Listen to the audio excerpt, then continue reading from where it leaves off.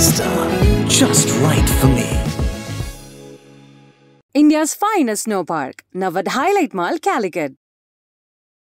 നമ്മൾ ചോദിക്കുന്ന സാധനങ്ങളെല്ലാം കിട്ടിക്കഴിഞ്ഞാൽ ഒന്നിനും ഒരു വാല്യൂ ഉണ്ടാവില്ല. അതൊക്കെ പറയുന്ന ഫാക്റ്റാണ്. ഒരു പെണ്ണിനൊരു പെണ്ണിനെ മനസ്സിലാവും. മനസ്സിലാക്കാനേ പറ്റത്തില്ല. ഇപ്പം കുൽസ് പറയുന്നുണ്ടോ കല്യാണം കഴിക്കണം, പിള്ളേർ വേണമെന്നൊക്കെ ഇന്നലെ മിനിഞ്ഞാൻ എന്നോട് പറഞ്ഞു. എനിക്ക് ബേബി ഉണ്ടാവും. ബേബി ഉണ്ടാവും. കുറച്ച് കഴിയുമ്പോൾ അവരുടെ ആറ്റിറ്റ്യൂഡ് മാറും. എന്റെ കല്യാണത്തിൽ എനിക്ക് റിഗ്രറ്റ് ഉണ്ടോ എന്ന് ചോദിച്ചാൽ ഇല്ല. പക്ഷെ അവര് വലുതാവുമ്പോൾ കല്യാണം കഴിക്കണമെന്ന് ഞാൻ ആഗ്രഹിക്കുന്നില്ല. ആദ്യത്തെ ഉമ്മ ആരുടെ ആയിരുന്നു? ഫസ്റ്റ് കിസ് നീയല്ലേ? പിന്നെ എനിക്ക് ഓർമ്മയില്ല. അത് കല്യാണം എടുത്തു പറയണമെന്നില്ല. ആദ്യം പറഞ്ഞോണ എന്തായിരിക്കും? ഞാൻ പറയാം. വയസ്സ് 2 വയസ്സ് കുറച്ച് പറഞ്ഞു. എന്നിട്ട് ഒരു ഉളുപ്പില്ലാതെ വിജയകറി വിജയേട്ടാന്നാ വിളിച്ചത്. കുറച്ച് കഴിഞ്ഞപ്പോ പാസ്പോർട്ട് എടുത്ത് നോക്കിയപ്പോഴാണ് നിങ്ങളുടെ വളർച്ച ഓരോ വർഷവും. 6 വർഷം മുമ്പ് ഇട്ട ഡ്രസ് ഇപ്പോഴും ഫിറ്റിംഗ്. ഒരു ബെസ്റ്റ് ഫ്രണ്ട് ആയിരിക്കണം ഒരു പാർട്ട്ണർ എന്ന് പറയുന്നത്. നമുക്ക് എല്ലാം ഷെയർ ചെയ്യാൻ പറ്റണം, പരസ്പരം റെസ്പെക്ട് ഉണ്ടാവണം. നമ്മുടെ കല്യാണത്തിൽ നശൻ എന്താ പറയാനുള്ളത്?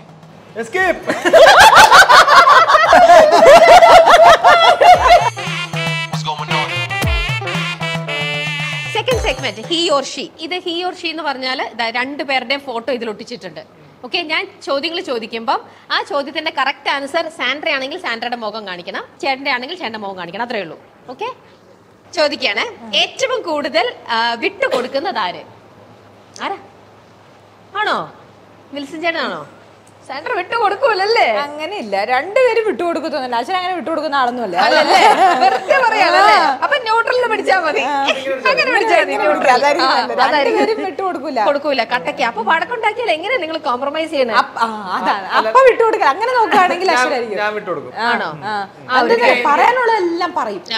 പറയാനുള്ള ഫുൾ പറഞ്ഞു കഴിഞ്ഞിട്ട് വന്നിട്ട് എടിമിണ്ടടി.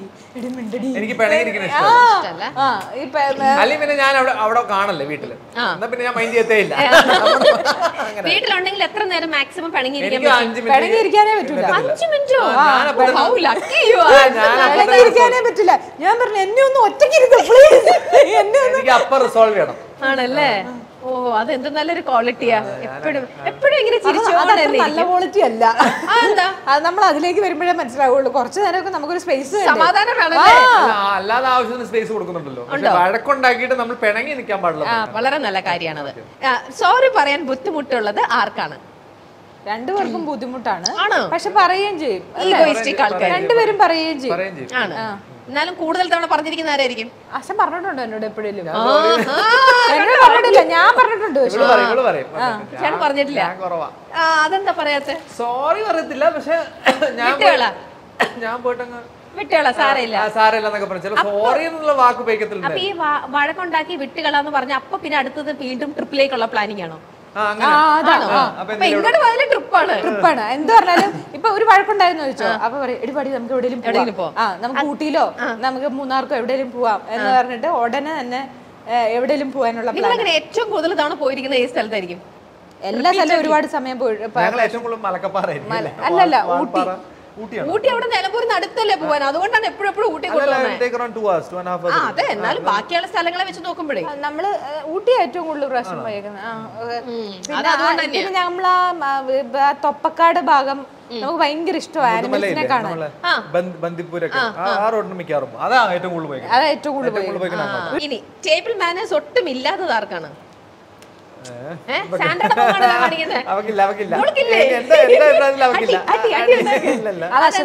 അതെന്താ അങ്ങനെ തോന്നണേ? ഞാനൊക്കെ നല്ല ടേബിൾ മാനേഴ്സ് ഉള്ള ആളാണ്. ബോർഡിംഗ് സ്കൂളിലൊക്കെ പഠിച്ച ആദ്യം പഠിപ്പിക്കുന്ന ഇവള് പറയുന്നത് എനിക്ക് ടേബിൾ മാനേഴ്സ് ഇല്ല. ഏതാണ്ടോ കാര്യമൊക്കെ മനസ്സിലായി എങ്ങനെയാന്ന്. അവര് ഇതല്ലേ അത് പേഴ്സണലി പറയാം നമുക്ക് കാര്യം. ഓക്കെ, ഇനി കിടക്ക കണ്ടാൽ അപ്പം ശവമാകുന്നത് ആരാണ്? അതായത് അപ്പം ഉറങ്ങും. ആണോ? പെട്ടെന്ന് ഉറങ്ങോ? ചേട്ടൻ ഒരുപാട് സമയം എടുക്കും? അങ്ങനല്ല, ടയർഡ് ആണെങ്കിൽ പെട്ടെന്ന് നമ്മൾ ഉറങ്ങും, അല്ലെങ്കിൽ ഞാൻ ടേക്ക് മൈ ടൈം. ആണല്ലേ? ഇത് വിചാരിച്ചാൽ മതി, മനസ്സുകൊണ്ട് വിചാരിച്ച അപ്പം എനിക്ക് പെട്ടെന്ന് എഴുതി കാണിച്ചാൽ മതി, ഉറങ്ങും അല്ലേ? എനി ടൈം വണ്ടി കയറിയാലും. അയ്യോ, അപ്പൊ ഈ ട്രാവലിംഗ് പോകുമ്പോ എനിക്ക് ഡെസ്റ്റിനേഷൻ വന്നിട്ട് എത്തിയിട്ട് സ്ഥലം കണ്ടാൽ മതി എന്ന് പറയുള്ളൂ. ഇങ്ങനെ ഇരുന്ന് പാട്ടും ചായയും മതി. ആണ്, അതാണ് അച്ഛന് ഇഷ്ടം. എന്നോട് കയറി കഴിഞ്ഞാൽ നീ ഉറങ്ങിക്കോ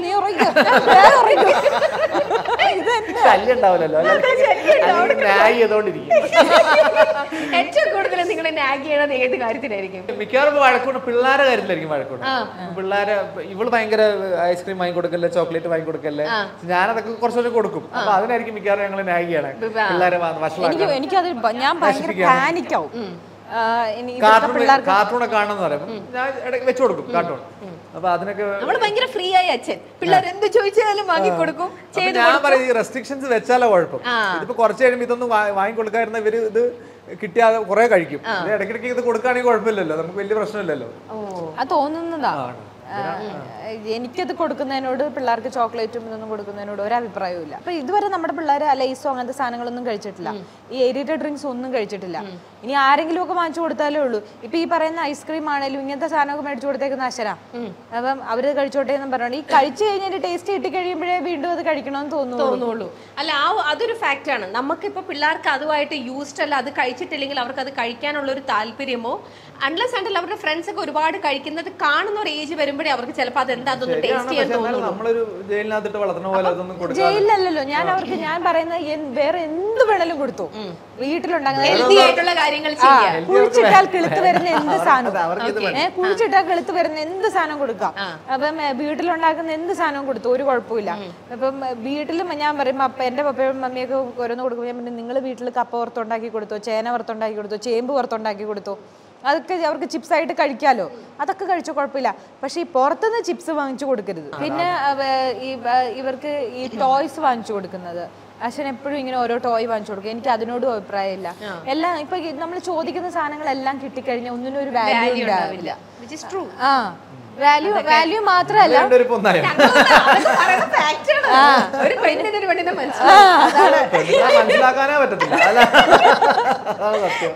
അറുത്ത കൈക്ക് ഉപ്പ് തേക്കാത്തവൻ, ഉപ്പ് തേക്കാത്തവൾ അങ്ങനെയല്ല. ഞങ്ങൾ രണ്ടുപേരും കുറച്ച് ലാവിഷ ആണോ. ഞാൻ നേരത്തെ പറഞ്ഞില്ല, ഞങ്ങള് എന്തായാലും നമ്മൾ ഈ മൊമെന്റിൽ ജീവിക്കുക എന്നുള്ളതാണ്. അപ്പം ഞങ്ങൾ രണ്ടുപേരും പറഞ്ഞത് വെച്ച് നോക്കുമ്പോൾ കാരണം ചെലവാക്കുന്ന പൈസ കറക്റ്റ് ആയിരിക്കണം എന്നുള്ളൊരു കാഴ്ചപ്പാടാണ്. ആവശ്യമില്ലാത്ത കാര്യത്തിന് ഞാൻ പൈസ ചെലവാക്കില്ല. പിന്നെ കല്യാണം കഴിഞ്ഞതോർത്ത് പശ്ചാത്തപിക്കുന്നത് ആരാണ്? പശ്ചാത്താപമില്ല, അതിലൊന്നും ഒരു പശ്ചാത്താപമില്ല. പക്ഷെ ഇനി ഫ്യൂച്ചറിൽ ഇപ്പൊ എന്റെ പിള്ളേര് കല്യാണം കഴിക്കണമെന്ന് ചോദിച്ചാൽ എനിക്ക് ആഗ്രഹമില്ല. അവര് കല്യാണം അവര് ഫ്രീ ആയിട്ട് നടക്കണം എന്നുള്ളതാണ് ഞാൻ ആഗ്രഹം. അവരൊരു കല്യാണം കഴിച്ചൊരു ലോക്കായ ഒരു സെറ്റപ്പിലേക്ക് വരണം. ഇങ്ങനൊരു സിസ്റ്റമേ ആയിരിക്കില്ല അവരുടെയൊക്കെ. ചിലപ്പോ കല്യാണം എന്ന് പറയുന്ന ഒരു കാര്യമേ ഉണ്ടാവില്ല അവരൊക്കെ. പക്ഷെ ഇപ്പം കുൽസ് പറയുന്നുണ്ടോ കല്യാണം കഴിക്കണം, പിള്ളേർ വേണമെന്നൊക്കെ. ഇന്നലെ ഞാൻ എന്നോട് പറഞ്ഞു എനിക്ക് ബേബി ഉണ്ടാവും.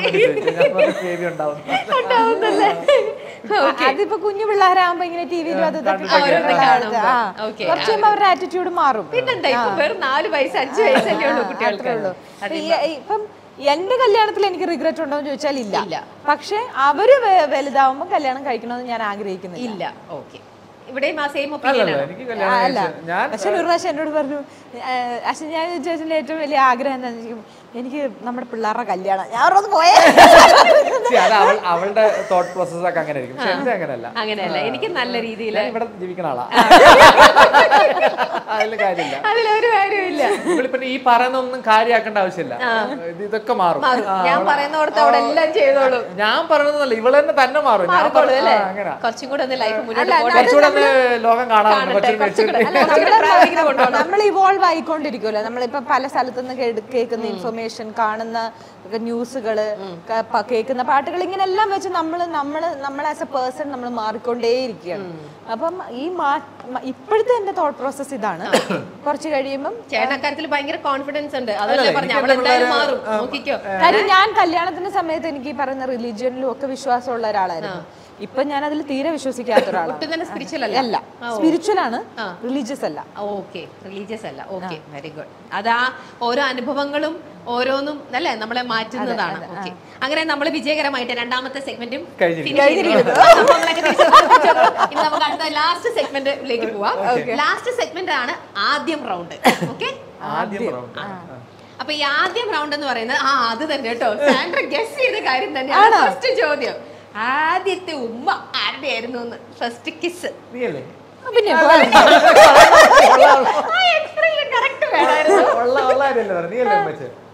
എനിക്ക് ഓർമ്മയില്ല. അയ്യോ ഈ സാൻഡ്രയ്ക്ക് ഒന്നും ഓർമ്മയില്ലല്ലോ. അത് കല്യാണം എടുത്തു പറയണമെന്നില്ല. അത് കല്യാണത്തിന്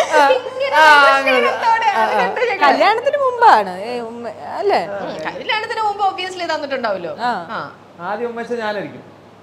ഞാനത് ഏറ്റെടുക്കുന്നു. എനിക്ക് ഓർമ്മയില്ല. കൊറേ ഉമ്മളുള്ളതുകൊണ്ട് അല്ലല്ല എനിക്ക് അതിനകത്ത് ഒരു ഉളുപ്പില്ല. ഞാൻ തന്നെ ആയിക്കോട്ടെ. പിന്നെന്താ? ഓക്കെ, ആദ്യമായി ഇഷ്ടമാണെന്ന് പറഞ്ഞത് ആരാണ്? രണ്ടുപേരും പറഞ്ഞിട്ടില്ല അല്ല, ചേട്ടൻ ആദ്യം പറഞ്ഞില്ല എനിക്ക് വേണ്ട വേണ്ടാന്ന് വിചാരിച്ചിട്ട് അവസാനം സാൻഡ്രയുടെ അച്ഛൻ നിർബന്ധിച്ചിട്ടാണ് സംസാരിക്കാനായിട്ട് പോയത്.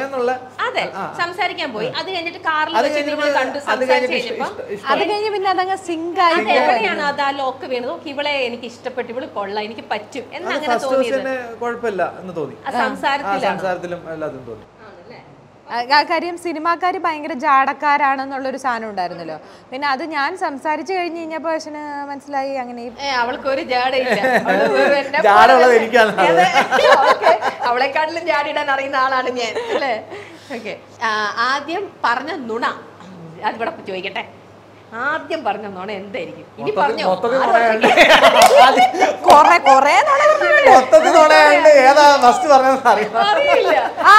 ഞാൻ പറയാം വയസ്സ്. വയസ്സിനായിരുന്നു ഞാൻ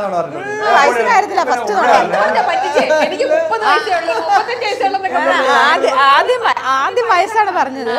വയസ്സ് പറഞ്ഞപ്പോ ആദ്യം എന്താണ് അതിനകത്ത് ഒരു 2 വയസ്സ് കുറച്ചാ പറഞ്ഞത്. 2 വയസ്സ് കുറച്ച് പറഞ്ഞു. എന്നിട്ട് ഒരു ഉളുപ്പില്ലാതെ വിജയ കയറി വിജയേട്ടാന്നാ വിളിച്ചത്. വിജയ് സെയിം ഏജ് ആണ്. എന്നിട്ട് വിജയേട്ടാ കുറച്ച് കഴിഞ്ഞപ്പോ പാസ്പോർട്ട് എടുത്ത് നോക്കിയപ്പോഴാണ് പറയാൻ വേണ്ടി പറഞ്ഞില്ല. ഉള്ള കാര്യമാണ് പറഞ്ഞത് കേട്ടോ. അല്ല, മാട്രിമോണിയിൽ കൊടുത്തത് തന്നെ വയസ്സ് പറഞ്ഞ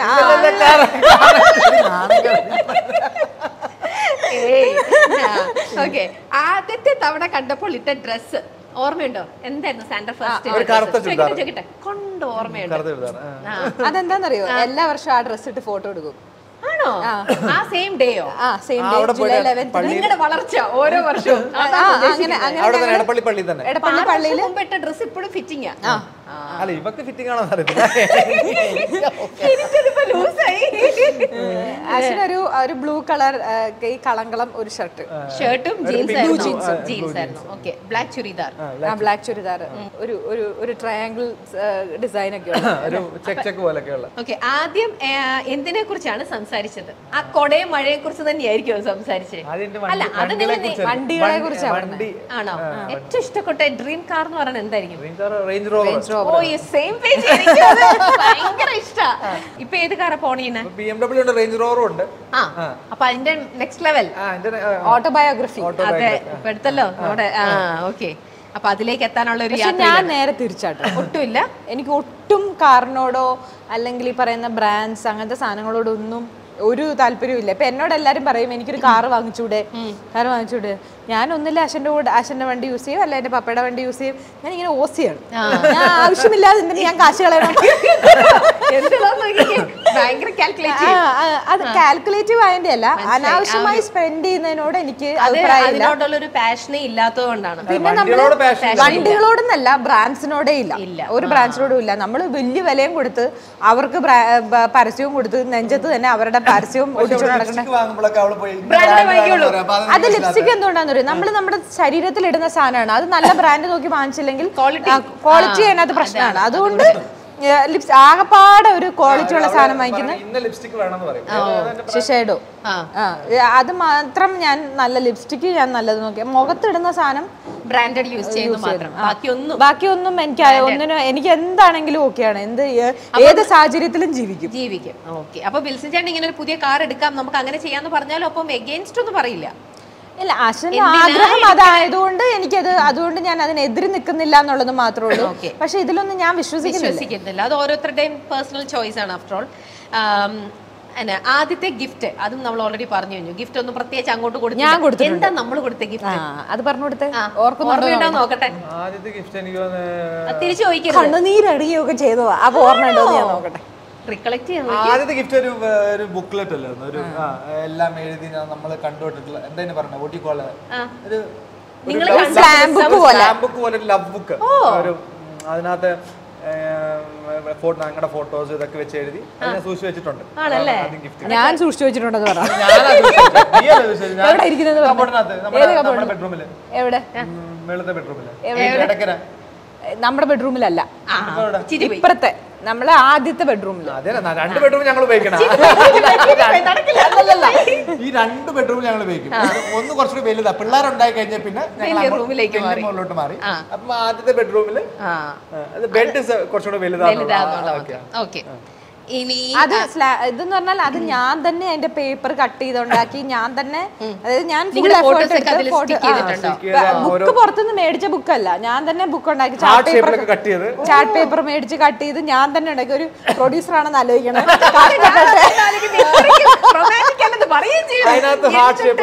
ഞാൻ പൈങ്കിളിയാന്ന് മനസ്സിലായി. ഉള്ളിന്റെ ഉള്ളിൽ സാൻഡ്ര തോമസ് ഒരു പൈങ്കിളിയാണ്. നാളത്തെ ട്രോൾ വരും. പക്ഷെ ഇന്നാണെങ്കിൽ അങ്ങനെ ഒരു ബുക്ക് ഉണ്ടാക്കുമോ? ഒരിക്കലും ഇല്ല. അതെ, നീ ഒരിക്കലെങ്കിലും ഉണ്ടാക്കിയല്ലോ. അതാണ് ആദ്യം കണ്ടപ്പോൾ രണ്ടുപേരുടെയും മനസ്സിൽ വന്ന ചിന്ത.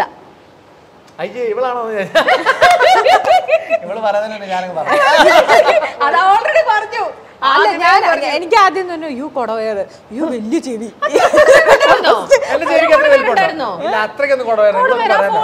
മനസ്സിലായില്ല കേട്ടോ വീഡിയോയിലോ. അല്ല ഫോട്ടോ അല്ല, അത് ആ വൈറ്റ് ഷർട്ട് ഇട്ടില്ല,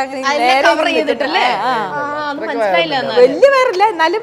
പിന്നെ വലിയ ചെവി, അതാ ഞാൻ ഫസ്റ്റ് നോട്ടീസ് ചെയ്തത്. ഇങ്ങനെ നോക്കുമ്പോ വലിയ ചെവിയല്ല, ഇവിടുന്ന് സൈഡിൽ നോക്കുമ്പോ, സൈഡ് ആംഗിളിൽ നോക്കുമ്പോ. ശരി, ഒരു സിനിമ നിർമ്മാതാവാണല്ലോ. അപ്പൊ ഇക്കഴിഞ്ഞ ദിവസങ്ങളിൽ ചില പ്രശ്നങ്ങൾ ഉണ്ടായാലും അതിനെ എങ്ങനെ നോക്കി കാണുന്നു? അതിനെ വളരെ പോസിറ്റീവായിട്ട് ന്യൂട്രൽ ആയിട്ട് ആൻസർ ചെയ്തു. അല്ല, അത് പോസിറ്റീവാണ് സത്യത്തില്. കാര്യം ഇപ്പൊ ആളുകൾ പ്രതികരിക്കാൻ തുടങ്ങി. പണ്ടൊന്നും ആൾക്കാർ പ്രതികരിക്കുന്നില്ലായിരുന്നു. ഇപ്പൊ പ്രൊഡ്യൂസേഴ്സ് പ്രതികരിക്കാൻ തുടങ്ങി, ഓപ്പൺ ആയിട്ട് വന്ന് കാര്യങ്ങൾ പറയാൻ തുടങ്ങി. ഇനി കുറച്ച് എല്ലാവരുടെ സൈഡിൽ നിന്നും ഓക്കെ ഇന്ന ആൾക്കും വികാരമുണ്ട് എന്നുള്ളൊരു സാധനം മനസ്സിലായിട്ടുണ്ടല്ലോ എല്ലാവർക്കും. അപ്പം അത് പോസിറ്റീവ് തന്നെയാണ്. അപ്പൊ എന്തായാലും വിൽസൺ ചേട്ടൻ ഇപ്പം പ്രതീക്ഷിക്കാതിരുന്ന, ഒരിക്കലും വിചാരിക്കാതിരുന്ന ഒരു ഇൻഡസ്ട്രിയിൽ ഇപ്പൊ വന്നു, പലതും കാണുന്നു, ഇതേപോലെ കുറെ പ്രശ്നങ്ങളൊക്കെ അഭിമുഖീകരിക്കുന്നു. അതെല്ലാം വളരെ ഒരു ഫുൾ സപ്പോർട്ടോട് കൂടി ഈസി ആയിട്ട് അതിനെ ഹാൻഡിൽ ചെയ്യാനോടുള്ള ഫുൾ സപ്പോർട്ട് എല്ലാം കൊടുക്കുന്നുണ്ട്. നിങ്ങൾ പറഞ്ഞ സ്ഥിതിക്ക് നിങ്ങൾ ഇനിയും വളരെ ആക്റ്റീവായിട്ട്, പഴയതിനെക്കാട്ടിലും വളരെ ആക്റ്റീവായിട്ട് നിങ്ങളുടെ ആ ഒരു പ്രൊഡക്ഷൻ കമ്പനി, ഇനി സാൻഡ്ര തോമസ് പ്രൊഡക്ഷൻ കമ്പനി ഉണ്ടാവും അല്ലേ? കുറെ നല്ല സിനിമകൾ. നാളെ പുളിച്ചി നിന്റെ പേര് തന്നെ ഇട്ട് പ്രൊഡക്ഷൻ കമ്പനിക്ക് പേരിടാൻ. ഇവരുടെ അവിടെ പുളിച്ചി എന്ന് പറഞ്ഞാൽ മലപ്പുറം ഭാഷ പുളിച്ചി എന്ന് പറഞ്ഞാൽ ഈ പൊങ്ങച്ചം കാണിക്കത്തില്ല എന്നൊക്കെ പറഞ്ഞിട്ട് ഇങ്ങനെ എന്നോട് പറയും. ഇങ്ങനെ ആരെങ്കിലും ഇങ്ങനെ കാണിക്കുമോ സ്വന്തം പേരിടാൻ? ഞാൻ പറഞ്ഞ എനിക്കിപ്പോ അത് ആഗ്രഹം ഉണ്ടായിട്ട് ഞാൻ ഇട്ടതല്ല. പക്ഷെ ഞാനൊരു പുതിയ ബ്രാൻഡ് ബിൽഡ് ചെയ്തുകൊണ്ട് വരുന്നതിലും എന്റെ പേരിനകത്ത് ഒരു ബ്രാൻഡ് വാല്യൂ ഉണ്ട്. അത് യൂസ് ചെയ്യാം എന്നുള്ള രീതിയിലാണ് അങ്ങനെ ചെയ്തതെന്നുള്ളതേ ഉള്ളൂ. അപ്പം അച്ഛൻ പറയും ഓക്കെ ഞാൻ പ്രൊഡക്ഷൻ ഹൗസ് തുടങ്ങുമ്പോൾ എന്റെ വേറെ പേരായിരിക്കും. എന്നിട്ട് ഓരോ സമയത്ത് തന്നെ ഈ പേരെങ്ങനെയുണ്ട്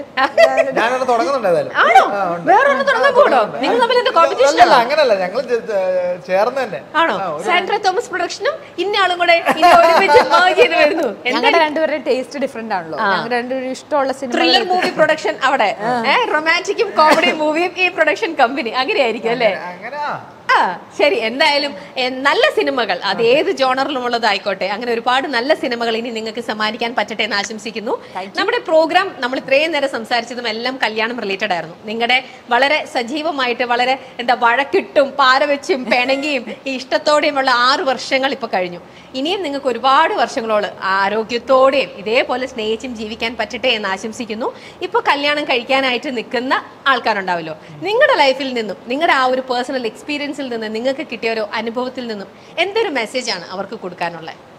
കല്യാണം എന്ന് പറയുന്നത് ഒരു പാർട്ട്ണറെ കണ്ടുപിടിക്കുന്നത് നമ്മളൊരു ഫ്രണ്ടിനെ ആയിരിക്കണം കണ്ടുപിടിക്കുന്നത്. എപ്പോഴും നമുക്ക് ലൈഫ് ലോങ് എല്ലാ കാര്യങ്ങളും ഷെയർ ചെയ്യാൻ പറ്റുന്ന ഒരു ഒരു നമുക്ക് നല്ല വേവ് ലെങ്ത് ഉള്ള ഒരാളാണെങ്കിൽ നമുക്ക് പിന്നെ വേറൊരാളെ തേടി പോകേണ്ട കാര്യമില്ല. എപ്പോഴും ഈ മിഡ് ലൈഫ് ക്രൈസിസിനെ കുറിച്ചൊക്കെ എല്ലാവരും സംസാരിക്കാറുണ്ടല്ലോ. ഇപ്പം അങ്ങനെ ഒരു ക്രൈസിസിനെ കുറിച്ച് നമ്മൾ ആലോചിക്കുക പോലും ഇല്ല. കാര്യം നമുക്ക് എല്ലാ കാര്യങ്ങളും ഷെയർ ചെയ്യാനും നമുക്ക് എന്തും തുറന്നു പറയാൻ പറ്റുന്ന ഒരാൾ, ഒരു റൂംമേറ്റ് മാത്രമല്ലാതെ ഒരു പോയിന്റ് കഴിഞ്ഞാൽ എല്ലാ കല്യാണങ്ങളും റൂംമേറ്റ് മാത്രമായി മാറാറുണ്ട്. അപ്പം അതൊരു റൂംമേറ്റ് മാത്രമല്ലാതെ ഒരു ഒരു ഒരു ബെസ്റ്റ് ഫ്രണ്ട് ആയിരിക്കണം ഒരു പാർട്ട്ണർ എന്ന് പറയുന്നത്. നമുക്ക് എല്ലാം ഷെയർ ചെയ്യാൻ പറ്റണം. നമ്മുടെ ഇഷ്ടങ്ങൾ പലതാണേ പോലും അത് ഒരുമിച്ച് ഒരു പോയിന്റിലേക്ക് എത്തിക്കാൻ പറ്റണം. ആ ഓപ്പോസിറ്റ് നിൽക്കുന്ന വ്യക്തിക്ക് ഇഷ്ടമുള്ള കാര്യങ്ങളും നമ്മൾ ഇഷ്ടപ്പെടാനായിട്ട് പഠിക്കണം. അങ്ങോട്ടും ഇങ്ങോട്ടും ഒരു സൈഡ് മാത്രമല്ലാതെ ഒരു ഗിവ് ആൻഡ് ടേക്ക് ആയിരിക്കണം. അങ്ങോട്ടും ഇങ്ങോട്ടും പരസ്പരം റെസ്പെക്റ്റ് ഉണ്ടാവണം. റെസ്പെക്റ്റും സ്നേഹവുമാണ്. ഇത് രണ്ടും ഉണ്ടെങ്കിലേ അവിടെ ഫ്രണ്ട്ഷിപ്പ് ഉണ്ടാവുള്ളൂ. ഈ റെസ്പെക്റ്റ് അടുത്ത പാർട്ട്ണറിനോട് നമുക്ക് റെസ്പെക്റ്റ് ഇല്ല, ഇതെന്നാണേലും എൻ്റെ കൂടെ തന്നെ നിൽക്കുന്ന ആളാണ്, അപ്പൊ എനിക്ക് എന്തും പറയാം എന്നാണെങ്കിൽ അത് അധികം നാൾ നിലനിന്ന് പോവില്ല. എത്ര നാൾ ഒരാളാട്ടും തുപ്പും കൊണ്ടൊക്കെ നിൽക്കും. അപ്പൊ അത് ഇനിയുള്ള കാലത്ത് അത് അവിടെ വേണ്ടത് ഒരു ബോണ്ടിങ് ആണ്, ആ ഫ്രണ്ട്ഷിപ്പാണ് വേണ്ടത്. ഓക്കെ, എന്താണ് എല്ലാം പറഞ്ഞു ഞാനൊന്നും അതിനകത്ത് ആഡ് ചെയ്യുന്നില്ലേ? ഒന്നും ആഡ് ചെയ്യാനില്ല, എല്ലാം പറഞ്ഞു. നമ്മുടെ കല്യാണത്തിൽ നശൻ എന്താ പറയാനുള്ളത്? എസ്കേപ്പ്.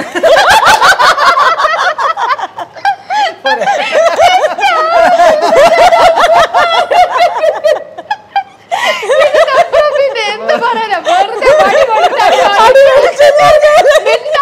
എല്ലാം കൂടെ ചേർന്നു പറഞ്ഞ അവിടെ വൈറ്റ് ചെയ്തിരുന്നെങ്കിൽ. എന്തായാലും ഭയങ്കര നല്ല രസമുണ്ട് നിങ്ങളോട് സംസാരിക്കാൻ തന്നെ. ഇങ്ങനെ ഒരു നമ്മൾ എത്ര ഇപ്പം ഫിലിമിലൊക്കെ ആണെങ്കിലും ഒരുപാട് ടെൻഷനും വിഷമങ്ങളും ഒക്കെ ആയിട്ടിരിക്കുമ്പോഴും ഇങ്ങനെ ഒരു പാർട്ണറിന്റെ കൂടെ ഇരുന്ന് സംസാരിക്കുമ്പോൾ അതിനെ ചില്ലാക്കി അതിനെയൊക്കെ ഇങ്ങനെ മെൽറ്റാക്കും. എത്ര വലിയ പ്രശ്നമാണല്ലോ അതിനെ ഇങ്ങനെ മെൽറ്റാക്കി വളരെ ടേക്ക് ഇറ്റ് ഈസി ആയിട്ട്. അതാണ് എന്നോട് പറയണേ. എന്നോട് എപ്പോഴും പറയും, ഞാൻ ടെൻഷൻ അടിക്കുന്ന സമയത്ത് എന്നോട് പറയും, നീ എന്തിനാ ആവശ്യമില്ല ടെൻഷൻ, ആകെ ഒരു ലൈഫ് ഉള്ളൂ, വരുന്നിടത്ത് വെച്ച് കാണാന്ന് പറയും. അപ്പം എനിക്ക് ഒരു കാര്യത്തെ കുറിച്ച് ഇപ്പൊ കൂടെ ഉള്ള ആളൊന്നും ടെൻഷൻ അടിക്കണ്ടേ, എന്റെ ടെൻഷൻ അതാണ്. ഈ മനുഷ്യൻ എന്തൊക്കെ പറഞ്ഞിട്ടുണ്ട്, ടെൻഷൻ അടിച്ച് ഞാൻ കണ്ടിട്ടേ ഇല്ല. എന്തായാലും അത് വേണ്ട, അതുപോലെ തന്നെ ചില്ലായിട്ട് തന്നെ ഇരിക്കാൻ പറ്റട്ടെ എന്ന് ആശംസിക്കുന്നു. Thank you so much. നമുക്ക് വീണ്ടും കാണാം. Thank you. V-Star, just right for me. India's finest snow park, Hilite Mall, Calicut.